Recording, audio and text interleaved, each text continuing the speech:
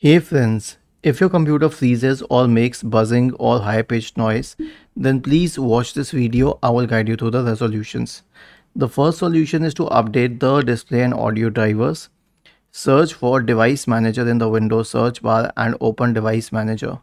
Expand the list for audio inputs and outputs and then right click and update all the drivers. I'll show you for one, but you can update all drivers. Similarly for display drivers. Now, once this is sorted out, mostly the issue would be with something else. So update the BIOS. Now, I'll explain you how to update the BIOS. Let's say I have an Asus computer. I will search for Asus drivers.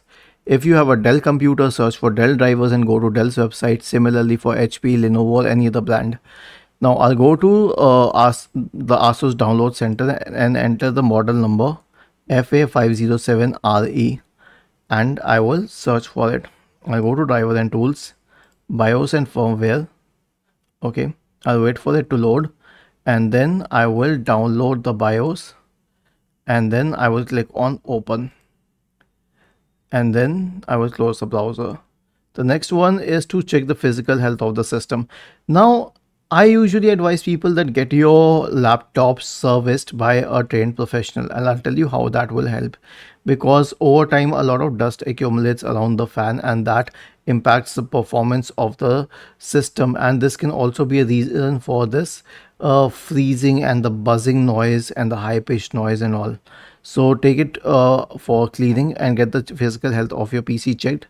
You can also troubleshoot it in the clean boot state. Now, once you are getting the hardware checked, you can also have the software products isolated, because a lot of third-party software products keep on pushing your system. So search for system configuration in the Windows search bar and open system configuration. Go to the services tab. Check the box associated with HIDE or Microsoft services. If any of the service is checked, click on disable or apply, OK, and then restart your computer. The last solution is to upgrade your PC's hardware. How would you do that? So here's one thing. These days when people upgrade from Windows 10 to Windows 11, then they notice that their system has slowed down, it is freezing, making buzzing noise and all. That is because the system requirements for Windows 11 is significantly higher than that for Windows 10.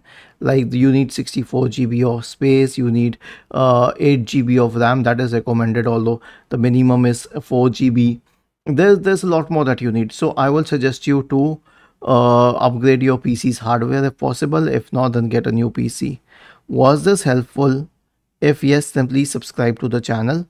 If not, then let us know in the comment section of the video on how we could help you further. Thank you for watching this video and have a nice day.